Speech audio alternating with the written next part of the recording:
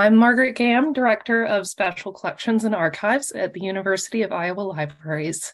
And again, thank you for joining us today.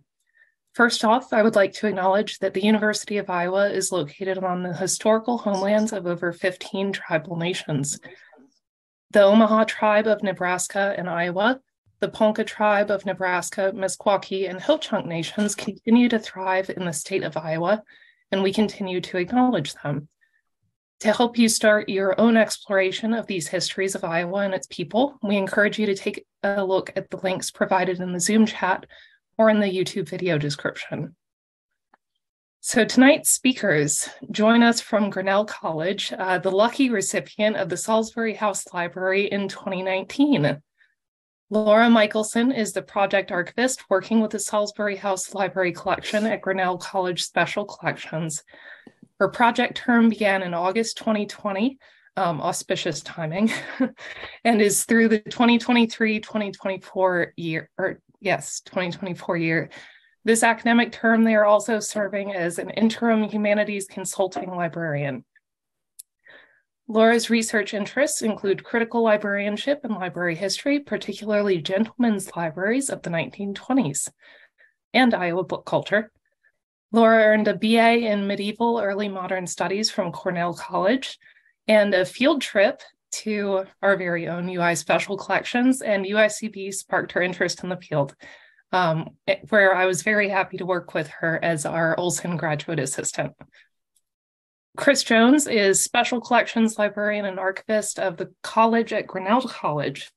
He earned a bachelor's degree in French from the University of Northern Iowa and a master's degree in library and information science from UIUC.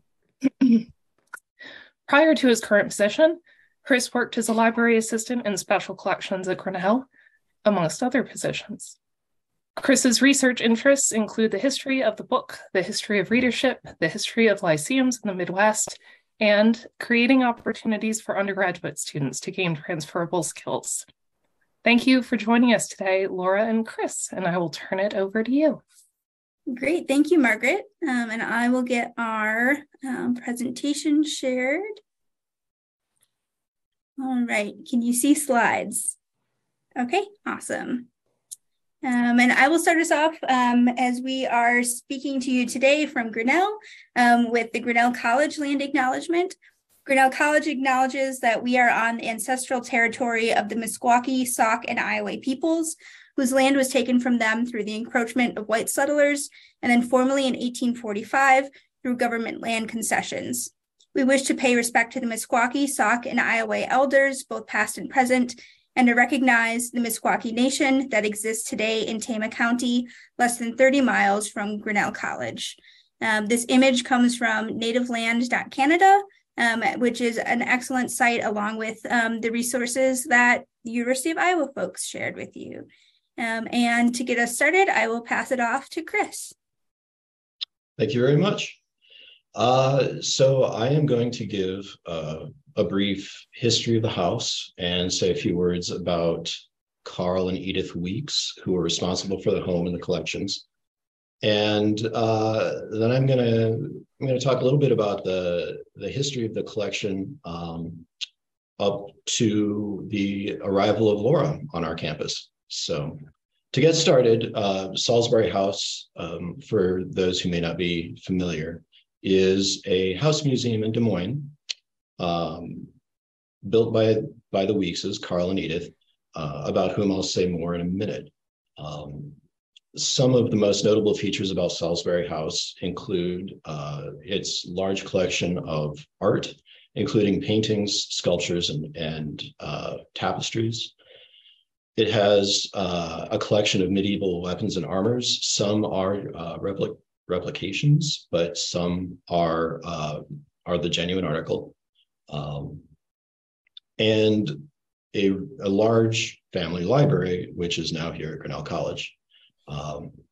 It also hosts a variety of architectural features that were reclaimed during construction done in London in the early 1900s. And I'll say more on that in a second. Edith and Carl Weeks were both native Iowans. Edith was born in Dubuque, on August 2nd, 1882. And Carl was born in rural Lynn County on December 2nd, 1876. Carl was born into a family that consisted of several pharmacists, including two of his brothers. He graduated in 1892 from Highland Park College in Des Moines, having studied pharmacy. And in 1902, Carl and his brother Leo joined a third brother, Dayet, in the family drug company, and they worked together until 1908 when Dayet passed away. At that point, Carl and Leo formed their own company. Beginning in 1905 or 1915 rather, Carl struck out on his own and formed the Armand Company. And one of Carl's innovations in his professional life was combining cold cream and face powder, developing a foundation. With the popularity of the company, and especially the new cosmetic line, came new wealth, and the Weekses decided to build a home inspired by the King's House, which they had encountered during a 1921 visit to Salisbury, England. Construction on the house began in 1923, and the Weekses moved in 1925, even though construction really wasn't complete until 1928. Most of the materials, of the architectural materials, were shipped to the Weekses from England and were reclaimed, as I said earlier, from actually a very small neighborhood in London, including some of these features included various ceiling beams, wooden wall panels, and a rat. There really is a rat, and the Weekses at one point had said to their proxy operating in London that after seeing photographs of a room, that they just fell in love with it and they wanted everything in the room. And it turns out the foreman had quite a little sense of humor. And so as they were dismantling the walls, they found a desiccated rat inside, and they boxed up the rat and sent it to the Weekses. And you can actually see the rat now. It is in a glass case and is on display in the library room in Salisbury House. So the Weekses family grew and eventually eventually welcomed 4 boys into the family. And as time passed, Edith passed away in 1955 and Carl in 1962. Both were very supportive of education, at one time bequeathing their estate to Drake University. And Carl even served on Drake's board of trustees for a time. So they were both very supportive of reading and of education. So a little bit about the collection history and its arrival at Grinnell. In November of 2018, the Grinnell College libraries were approached by the board of Salisbury House to gauge interest in purchasing the library collection. We worked with Kit Kern and Jamie Nicolette as representatives of the house. And after a couple of exploratory conversations and a look at an inventory, a spreadsheet, our library director, Mark Crystal, our then cataloging and metadata librarian, Cecilia Knight, then special collections librarian Catherine Rod, and I all visited Salisbury House and got to see the collection firsthand. I have to admit, when we got there, having never been part of such a negotiation situation before, I asked how we were going to play this, and we decided to kind of keep our cards close to our vest. And I did really well for about 5 minutes, and then it just got overwhelming. It was way too awesome, and it was a lot like being a kid in a candy store. So I'm glad it worked out, because I might have blown that. Anyway, as negotiations continued, we on our side of things lined up someone to evaluate the collection, and as negotiations were finalized and news broke of the purchase, I was invited to speak to the Lions Club, and also did a real brief radio spot here in Grinnell talking about the collection. Before the collection could arrive, we had to make some changes. We had to tear out a little over half of the shelving in our vault to install compact shelving, and that increased our storage capacity by about 33%, which we immediately filled. And the collection finally arrived at Grinnell the first week of August. So the first truckload of books arrived the morning of August 6th, 2019. And there were a total of 5 or 6, I don't recall off the top of my head, 5 or 6 truckloads of books over a 2-day period. We did decide to merge some archival and library philosophies and keep the collection in original order, and continue to track and associate the Salisbury House inventory numbers with the shelf marks and the books, so that moving forward, we can keep all of that information associated via metadata. This was complicated because during each ownership period of the collection, books tended to move. As book lovers, you all know, it's pretty common to pick up a book on this shelf and put it down on that shelf, and you kind of forget where you found something, and so you just put it where it fits. So true original order was not really kept throughout the collection's history, but we did freeze it in the order in which we found it on our first visit. And by looking at the shelves, you can still see pockets of themes when browsing the shelves. So there are pockets of limited editions club books, for example, and there are pockets of American Southwest related material and Bibles and pockets of books about books. So shelf reading, it still gives you an interest, or still gives you a sense of the various interests of Carl and Edith, and how they chose to grow out their collection. So after the collection arrived, and this is not necessarily in chronological order, but there was a huge flurry of activity. And so one of the biggest events was an enormous open house that we held in 3 rooms on the lower level of Burling Library here. That was on February 6th, 2020, about a month and a half before the college sent everyone home for the rest of the academic year, and the following year, actually, because of COVID. We were expecting about 80 people or so, and we wound up with somewhere between 140 and 150 people. So it was an enormous turnout for a library held event. We were really excited about that. In fact, there were so many people that we actually had some folks express disappointment that they couldn't see everything. And they shared hopes that we would continue to hold more public events so that they could come back and see and learn and interact with the material. So it was a big coup for us. We began almost immediately incorporating a few pieces of the collection into classes, mostly our book history related sessions. We also began having one-on-one or sometimes 2 or 3-on-1 discussions with faculty who were curious about how they could access the collection for their own teaching, for their own research, especially because we'd done some work ahead of time to drum up interest, so they'd heard of the collection by that point and were curious.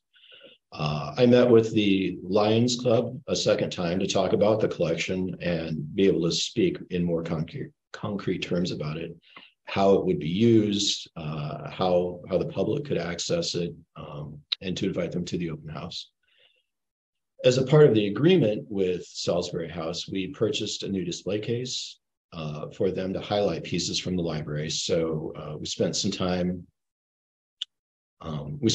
shopping for cases and developing a loan agreement with an outside party, which is something that we had never done before.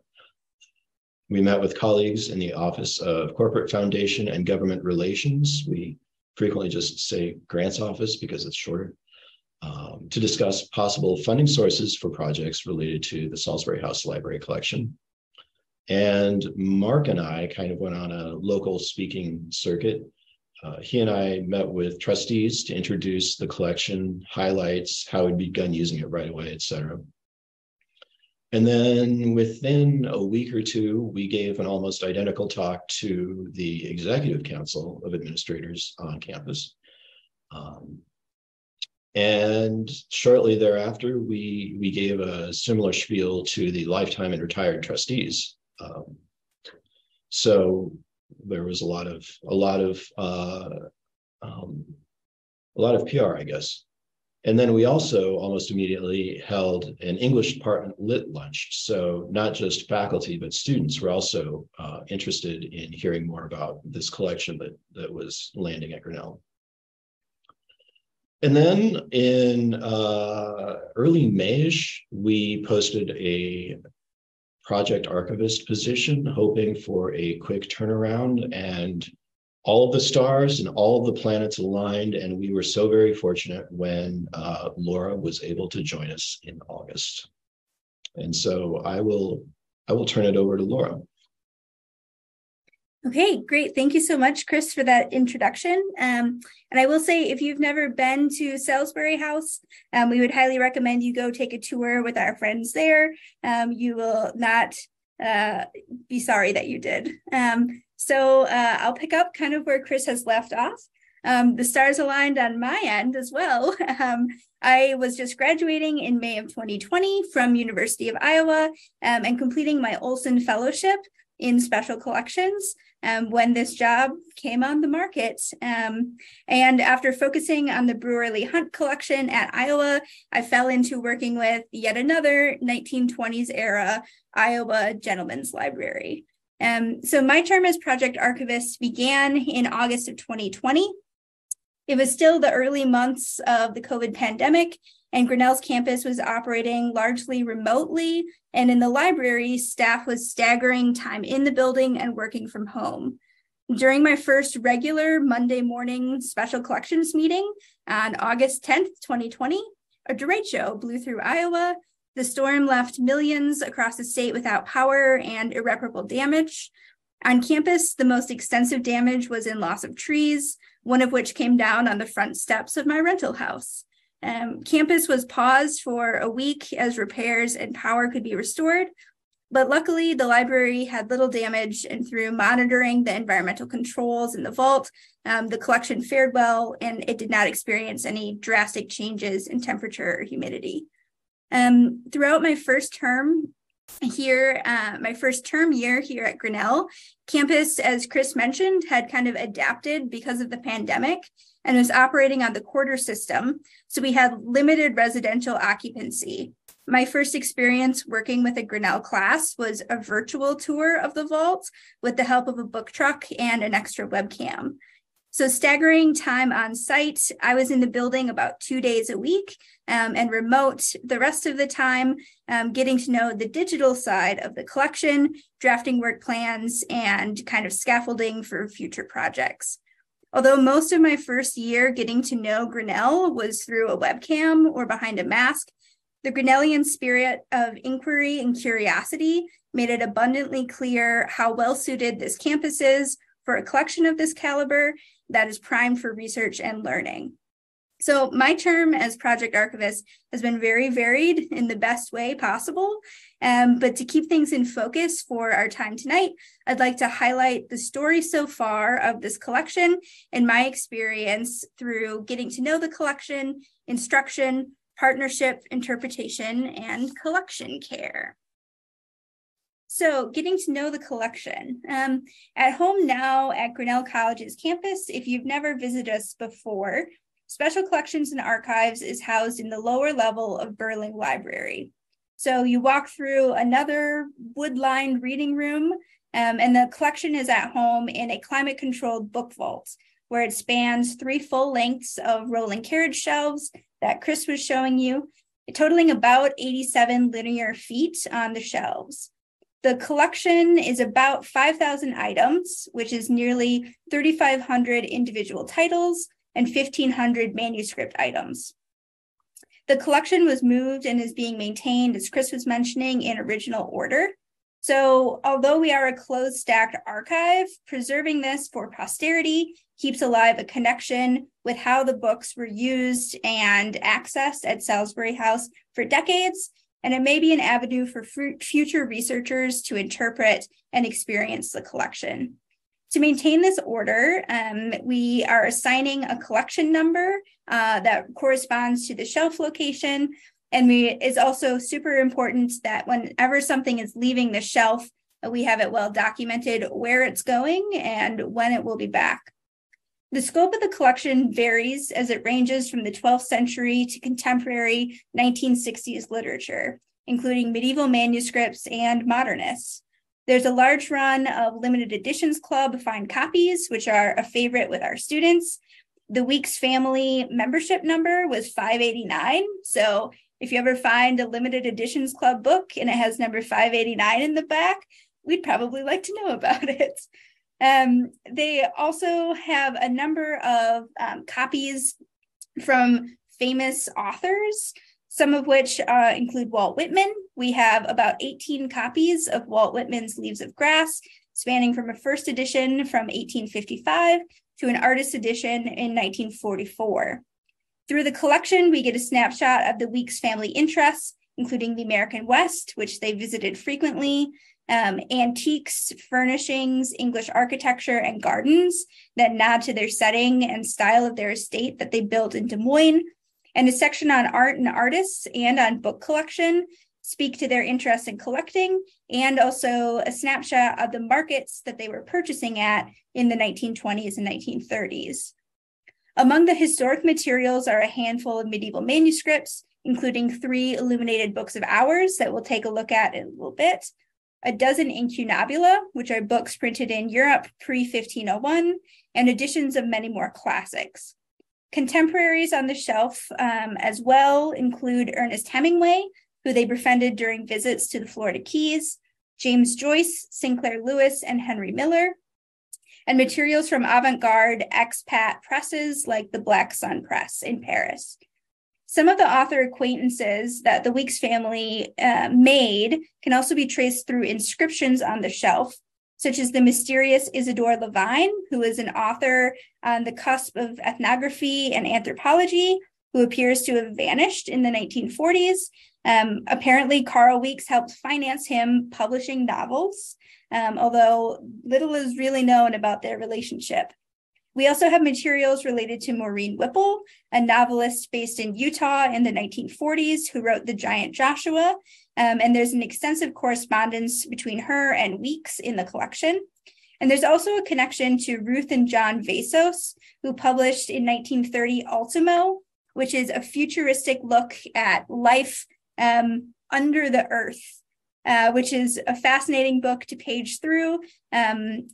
There's an interesting inscription with this book that we really need to dig into more. There's a dedicatory quote printed in all of the runs of the book from 1930. That is, if you can think of space when it was apparently empty, you were there, and it is credited CW. There's an inscription in our copy of the book that suggests that that is a quote from Carl Weeks and that he was somehow involved in the creation of this book as well. So a research project for someone there. The single most represented author in the collection is D.H. Lawrence, with over 150 volumes authored or contributed to by Lawrence on the shelf, and over 30 volumes about him and his works. We also have a full binder of manuscripts and correspondence from D.H. and his wife, Frida. It appears that following her husband's death, Carl and Frida struck up a friendship and a correspondence. He purchased some of the materials directly from her and would also send her Armand Cosmetics products whenever she would write him a note that she was running low. Cataloging the collection is yet underway, and it will be ongoing for some time. So a reference list and manuscript finding aid will be made live soon for browsing, but you're also welcome to reach out to us at any time. We're happy to make subject lists or share that working document with people before your next visit. So another big part of my position, which I really enjoyed, is bringing this collection into the classroom. With a return to campus for all students in the fall of 2021 came a new opportunity for immersion of the collection into classes that were visiting the reading room. Since fall of 2021, materials from the collection have been pulled for over 25 classes and reached 300 or more students. It has been utilized so far with visiting courses from history, English, education, anthropology, German studies, classics, and art history, with the possibility to support many other areas and topics. In the classroom, the collection has joined material from the college archives and the existing rare book collection here at Grinnell, and is now a part of a teaching collection. So it has been an opportunity for students studying medieval art to turn the pages of a full book of hours and see an illuminated manuscript up close. It's been an opportunity for students studying education and historical perspectives to see a really early Webster dictionary or an 1882 primer.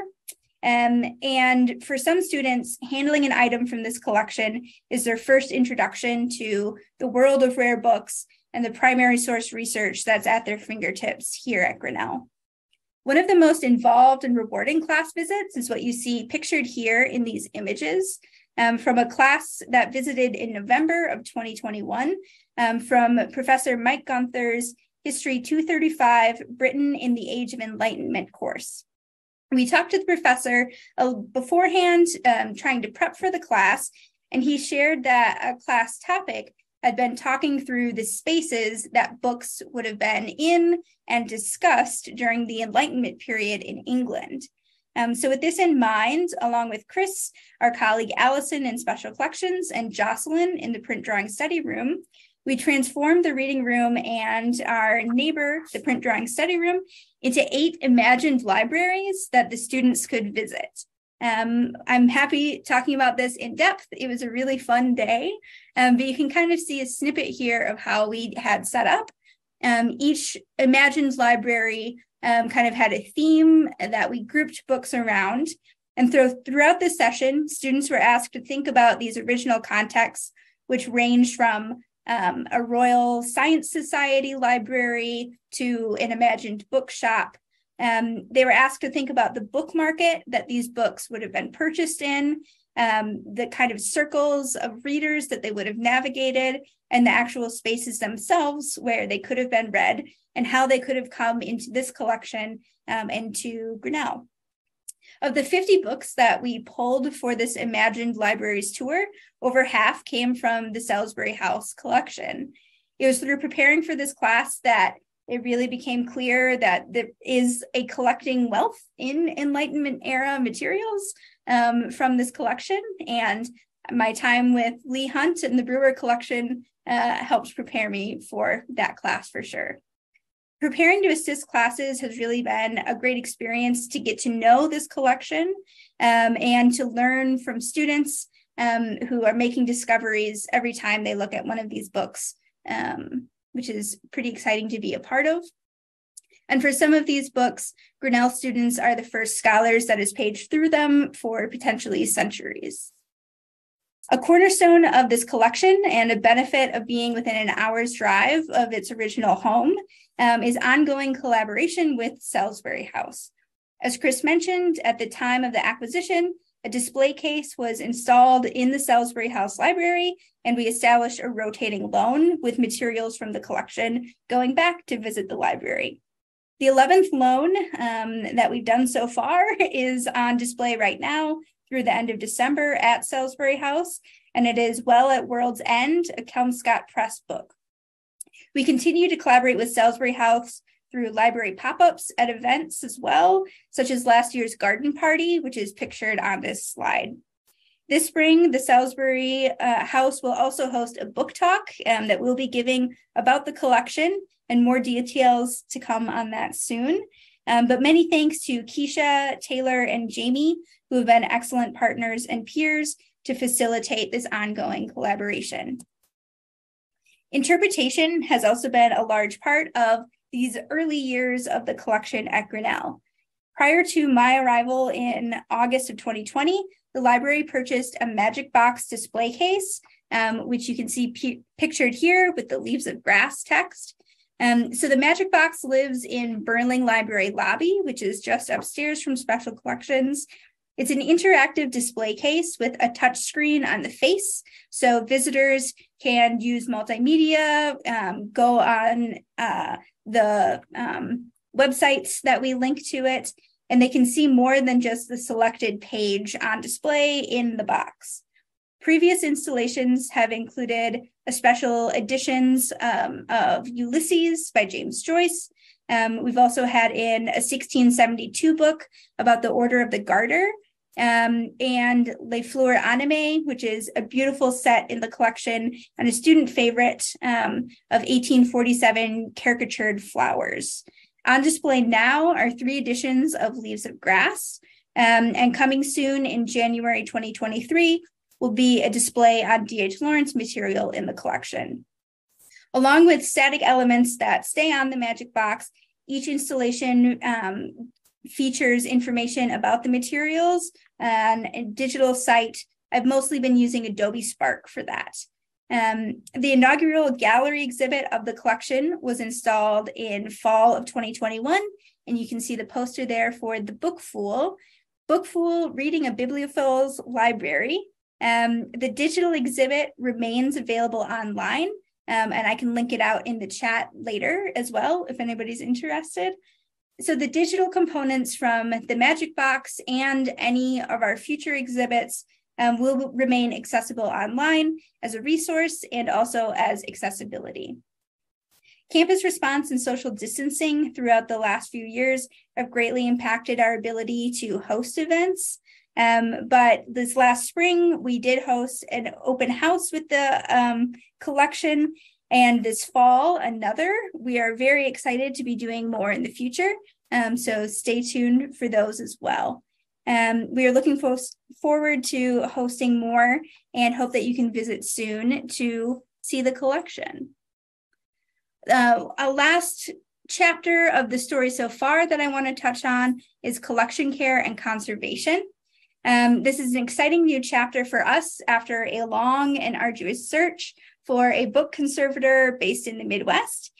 We are pleased to be working with Noah Smoots of NS Conservation, a private practice based in St. Louis.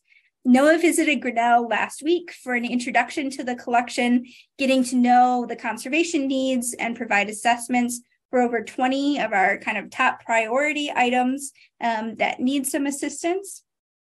While visiting, Noah met with library staff and students to kind of walk through what his work in conservation looks like and what he was seeing already from the Salisbury collection. The first items to depart for conservation I have listed on the screen are the collection's Newton's Optics, which is a first edition, an 1890s special edition Morte d'Arthur, which was bound by Beardsley and has a really beautiful hand-painted design on vellum, a privately printed Lady Chatterley's Lover from 1928, and a Black Sun Press edition of Alice in Wonderland. So we're very excited for this first step towards meeting conservation needs with the collection and supporting the collection for years to come. The book that you see here Noah working with is our Newton's Optics. There has been a lot of damage to the spine. You can see that it's really kind of broken down to quires. And just by him being able to look at this in his past experience, working with another collection, he believes that our copy of Newton's Optics was possibly in a room that saw a fire because of the degree of leather condition along the spine and that kind of char that you're seeing. So we're really excited to learn more about the provenance of these items that might be uncovered during conservation. As Margaret mentioned in my introduction, this year I've picked up some academic librarian duties to help cover for a research leave in the library. So my term has been extended through next school year. I'm really looking forward to spending another year focusing on this collection, and I feel fortunate to be at least a small footnote on the continued provenance of the Salisbury House Library Collection. And I may be a little biased, but now for the fun part, seeing some items. Photos and our remaining time tonight does not do these items justice, but Chris and I would like to introduce you to some of the jewels of the collection and hope that you can come see more soon. So I'll actually get us started. What we're seeing here are our 3 books of hours in the collection. All are pretty sumptuously decorated with gold leaf and decoration, rubrication throughout. We do have a site, which I will drop in the chat when I'm done talking as well, where you can kind of see some more pictures inside and the information that we know so far about these.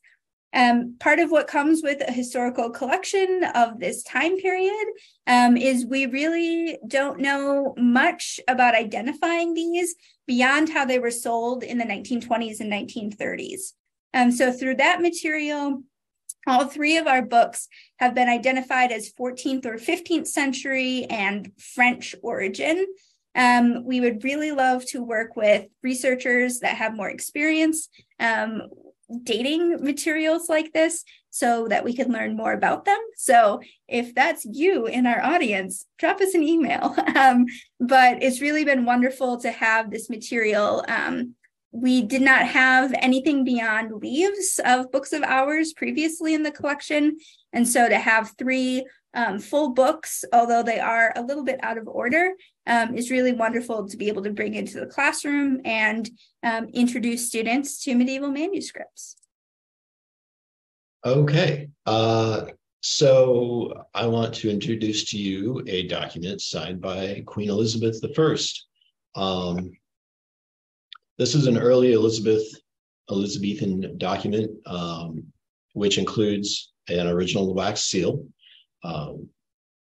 Elizabeth was born in 1533 and passed in 1603 and ruled from 1558 until her death. The document itself is dated 1565.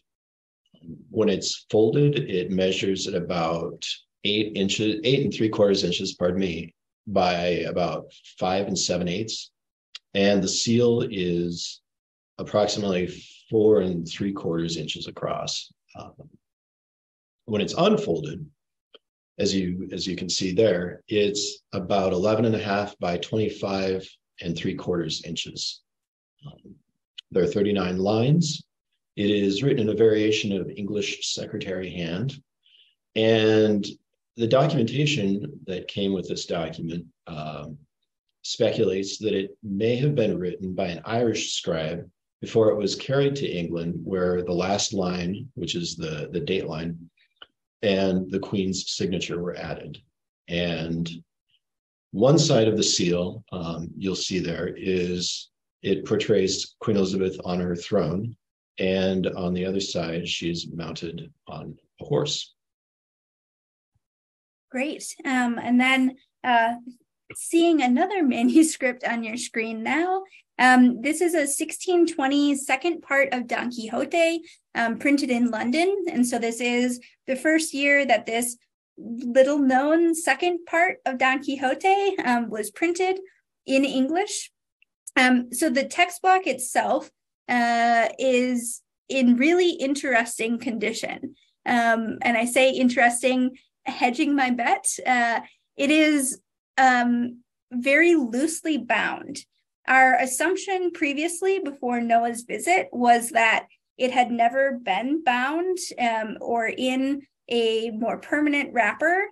Noah, just taking a look at it very quickly, thought that it probably has been, and then was unbound to get into the state it's currently in.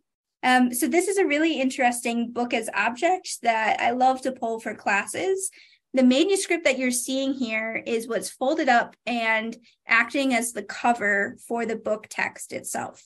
The manuscript is yet to be dated.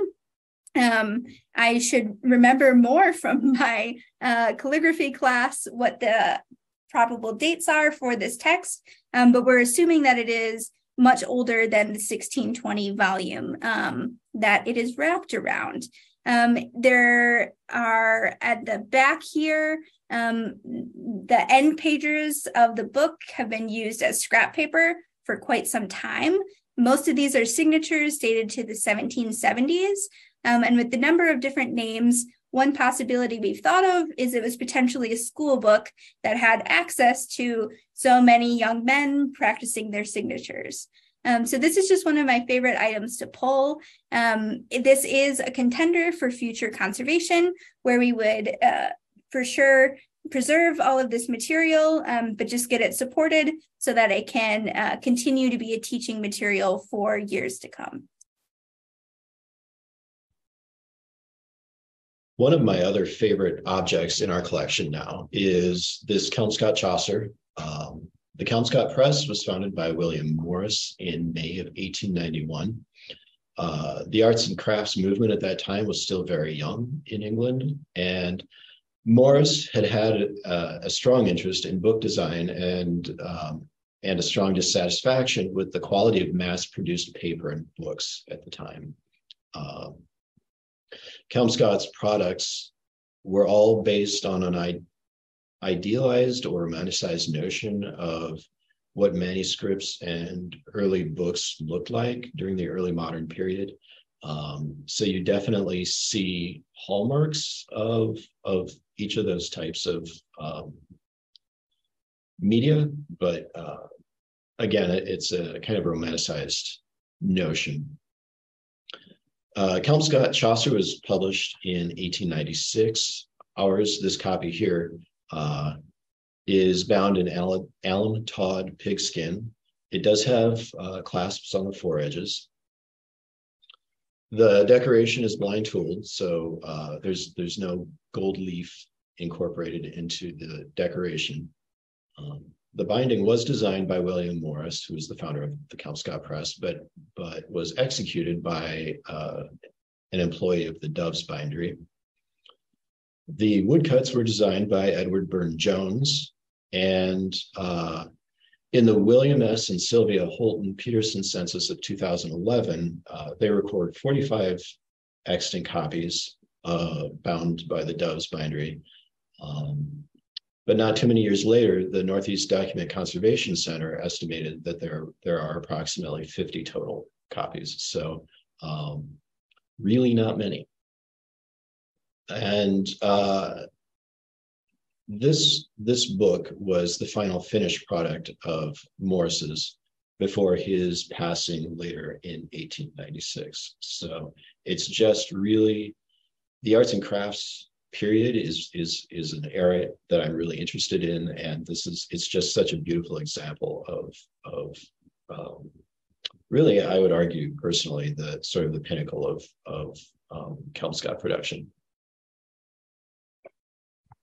Great. And then a last jewel of the collection to look at tonight. This was pulled for the class that I mentioned that was looking at Enlightenment era books and the spaces in which they were advertised and then used. So this is Ackerman's Repository of Arts, Literature, Commerce, Manufacture, Fashions, and Politics. This magazine was created between 1810 and 1813. We have a number of volumes, but not a full run. I find these really fascinating because it's such a mix of different material. In some of the volumes, you'll find meteorological reports, reports of new inventions and furniture designs. There are beautiful fashion plates that you can see on the right here that have been hand colored. And then part of what I find so fascinating about them are fabric samples. There are also some samples of wallpaper inserted in these editions. But it's just such an interesting book for materiality. and to think about this time period and the new markets that were being introduced, that this is one of my favorites to pull for classes, because it's just such a unique thing to find on the shelf. So with one last nod to the Leigh Hunt era, we'll move on from there. So we'd like to close tonight with an eye to the chapters left to be written for this collection. Upcoming priorities with the collection are digitization. We acquired a book scanner in the past year from Book to Net that is primed to work with rare books material.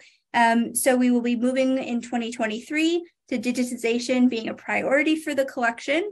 And first up for that will be a unique material, including the medieval manuscripts, correspondence of the artist Joseph Stella, and an ongoing project focusing on digitizing the 12 incunabula in the collection, and building a digital platform for that.